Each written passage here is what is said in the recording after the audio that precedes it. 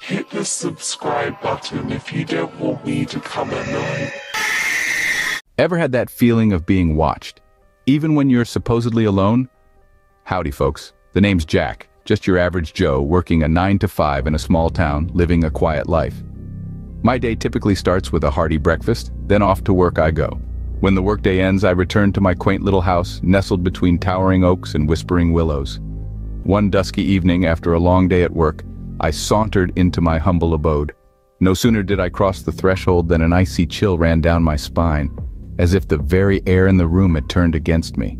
It was an eerie feeling, like the calm before a storm. As I meandered through the house, I began to notice things out of place. The armchair in the living room, usually facing the fireplace, was now slightly skewed, as if someone had been sitting there, watching the flames dance. My favorite picture frame, the one with the black and white photograph of my grandparents, was tilted just a smidge to the right. The window in the kitchen, which I always keep shut because of the draft, was ajar, letting in the cool evening breeze. Now, I'm not one to spook easily.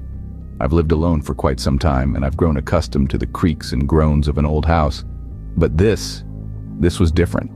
It was as if my sanctuary, my place of refuge, had been invaded by an unseen entity. The rational part of me wanted to dismiss these occurrences as figments of an overworked mind. Maybe I'd moved the chair and forgotten about it. Or perhaps the wind had pushed open the window. But deep down, a seed of dread had been planted, its roots reaching into the recesses of my fears. I shrugged it off, thinking it was just my mind playing tricks on me. Little did I know I wasn't alone. That night, the silence was deafening. The tranquility of the moonlit house was shattered by the faintest sounds that shouldn't have been there. The stillness of the air was punctuated by soft, unexplained footsteps, echoing through the hush like the ghostly heartbeat of the house. The rhythmic patter seemed to dance around the corners, eluding my desperate attempts to pinpoint its origin. The whispers were next, hushed and indistinct. They were a low murmur at the edge of my hearing, like a secret conversation carried on the barest breath of wind. Was it the wind? Or was it something else? A chill ran down my spine as I strained to decipher the cryptic whispers, my heart pounding in rhythm with the ticking of the ancient grandfather clock. And then, there were the doors. Doors that I knew, I was certain, I had left securely shut, creaked open with an eerie, agonizing slowness. I could hear the groaning of the hinges, like a lament in the silence, as if the house itself was crying out in fear. I searched, my footsteps a quiet echo of the unknown intruders. My heart pounded in my chest, each thump a drumbeat of terror. My flashlight's beam cut through the darkness, casting long, monstrous shadows that seemed to dance and flicker with a life of their own. But my search yielded nothing. No sign of a break-in, no evidence of an intruder, nothing out of place. The tension was unbearable. A palpable entity that seemed to pulsate with every beat of my heart. It was as though the house itself was holding its breath, waiting for something. I couldn't shake off the feeling of being watched, of unseen eyes following my every move. As I settled back into bed, the covers pulled tightly around me like a protective cocoon. The house fell silent once again. The whispers, the footsteps, the creaking doors, all had ceased. But just as I was beginning to convince myself that it was all a product of my overactive imagination, I heard it. A low chuckle, barely audible, but unmistakably human. It echoed from the shadows, a sinister promise of the terror that was yet to come. Morning came, and with it, more signs of the unseen. The sun's first rays greeted me as I rubbed my tired eyes, my heart pounding in my chest like a trapped bird. My home, once my sanctuary, now felt like a cage. The kitchen was a stage set for a breakfast I never planned. Bacon, eggs, and bread were neatly laid out on the counter, the butter knife's edge glinting ominously in the morning light. Now, I'm a creature of habit, but this was beyond me. I didn't recall setting this up. The confusion was a thick fog in my mind, swirling and obscuring any semblance of reason. But the breakfast tableau was just the appetizer to the main course of dread. My daily newspaper, always delivered to my doorstep, was already inside. Its pages were spread out on the coffee table, not on the sports section that I usually read with my morning brew, but on the obituaries page. The black and white faces of the departed stared up at me as if accusingly. their life stories reduced to mere paragraphs. The sight chilled me more than the coldest winter's night. My thoughts raced, desperately seeking a logical explanation. Had I done all this in some sleepwalking stupor? Or was there a more sinister explanation? Each creak of the old house, each whisper of the wind, amplified my growing fear. The walls of my home seemed to press in on me, a silent, oppressive force that threatened to consume me. I prowled the rooms of my home, a prisoner in my own castle. The mounting fear was a bitter taste in my mouth, each swallow harder than the last. The once familiar corners of my home now held an unspeakable dread, shadows lurking with unseen dangers.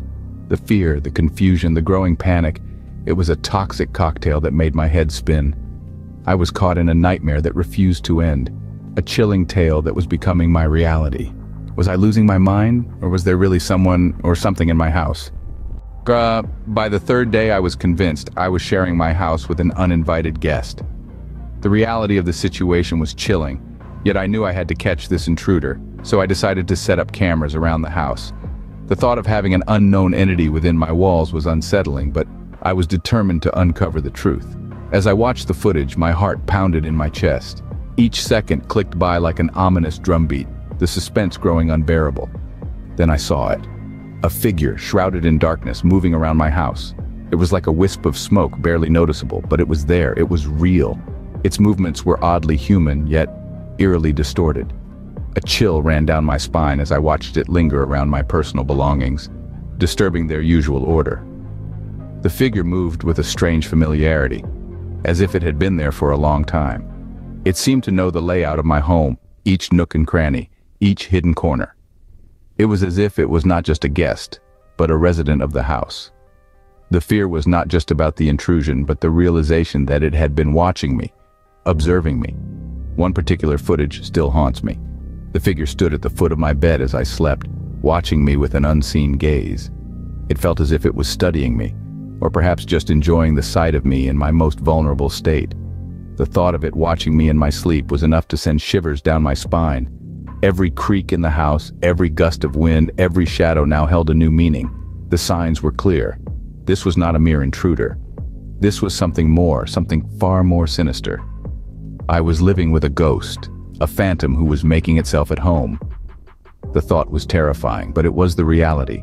The uninvited guest was not just an intruder, it was a part of my life, a part of my home, and it was here to stay. That night, I decided it was time to confront my house guest. The words hung in the air, a promise and a threat as I steeled myself for the encounter. I was no longer the timid soul who recoiled at the slightest noise. The fear had transformed me, hardened me. It was time to reclaim my home, my sanctuary. In the stillness of the night, I sat in the dark, the only light a sliver of moonlight slicing through the drawn curtains.